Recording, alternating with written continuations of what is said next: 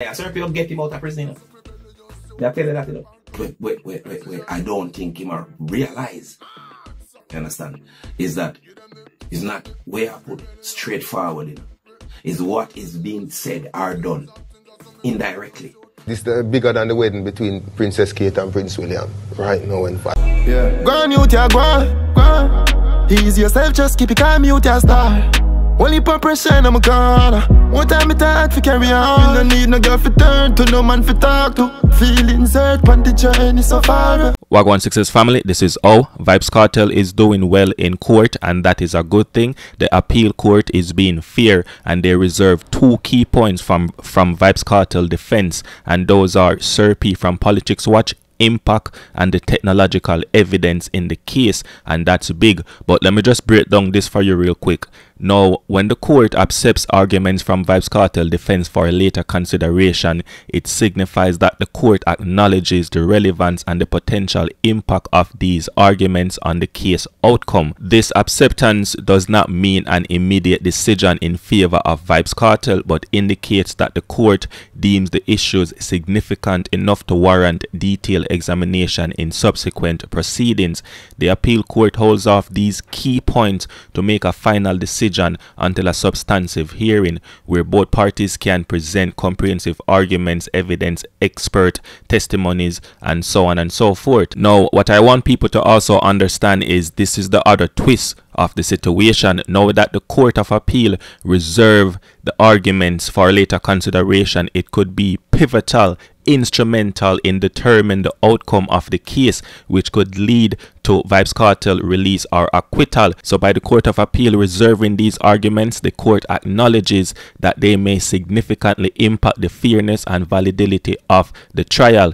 If upon detailed examination of these arguments are found to demonstrate substantial procedural errors, lack of crucial evidence, or other legal deficiencies, they could make a decision and bar a retrial. So let's get into it right now. Sir P from Politricks Watch has become involved in Vybz Kartel case due to his intense focus on it, or his obsession, you could say, with Vybz Kartel, and as a result, Sean Storm's sister claims that Sir P and other vloggers' coverage could prevent a fair retrial. Sean Storm's sister argued that widespread social media discussions could bias potential jurors given Jamaica's limited jury vetting system. The court accepted these arguments even though acting DPP Claudette Thompson objected. The court sent a strict warning also to the media, because we do not want another stunt like what we saw Ira FM pulled off. We do not want that, right? Let me also just say I am not surprised by this approach, because Curly Loxx from Twins of Twins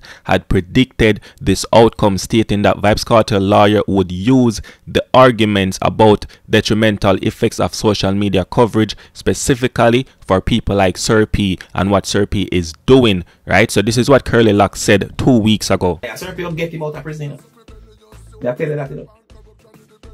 Sir P put out whole heap of evidence, and him doing research, and him back it with this, and him put up that, and him show say this is this and that is that, and him put 2 and 2 together. Him dot all of the I's and him cross all of the T's.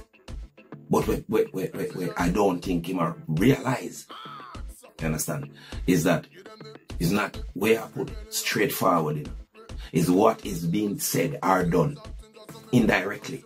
Indirectly, it can pose a threat to the integrity of the case itself. I promise you, say the defense, I go draw upon the influence where Sir P have.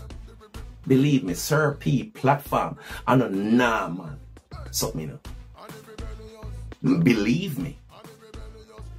So that can be one way where Kartel work.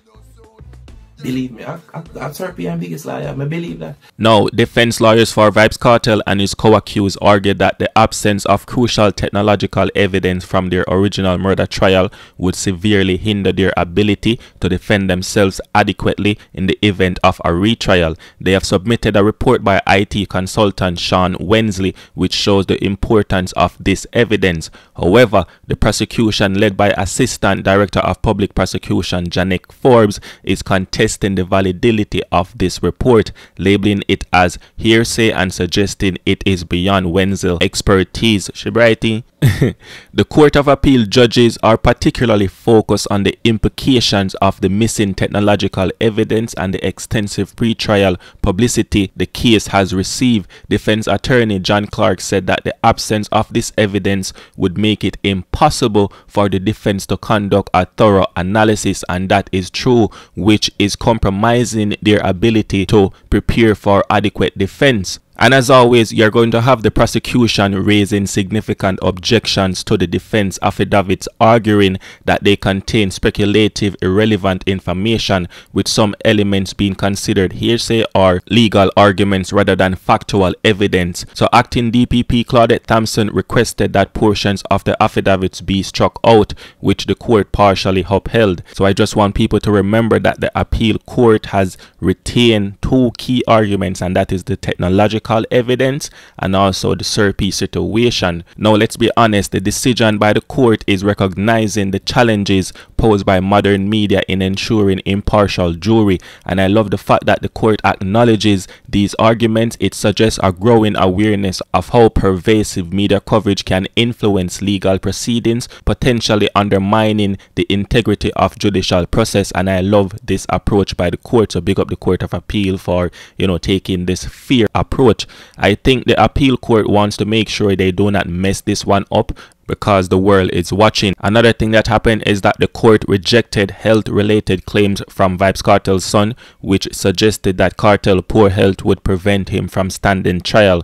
Some of the affidavits were deemed speculative and argumentative, were also struck out. So the court actually struck out quite a few, but those few that they struck out are not really important. Those are not key arguments. The key arguments actually stood up, and that is the technological evidence, which is one of the biggest arguments. So for this day too, for that argument to actually stand, that is immense, that is big. And then you know the whole Serpi situation, because Serpi impact is not a normal impact, as Curly Loxx said. You see me? So we'll love to see how the fairness and everything is going right now. I will try to keep up, but I'm not sure if I'm able to keep up with everything, because I don't just want to just come and just throw out information and just read what they said. No, I want to break it down. I want to go into details. I want people to understand what was said in court. So it's not a situation where what was said in court you just come and read it back to the people them. No, the people them can actually go on the site and read it themselves. We are here to break it down so people can actually understand what is going on, because we are their favorite YouTubers. You get me? So thanks for the likes, thanks for the subscribe, thanks for the views, thanks for the comments. As I said, I will try to, you know, give you update as it happen, but not so fast, because we have to come and get everything together. You see me?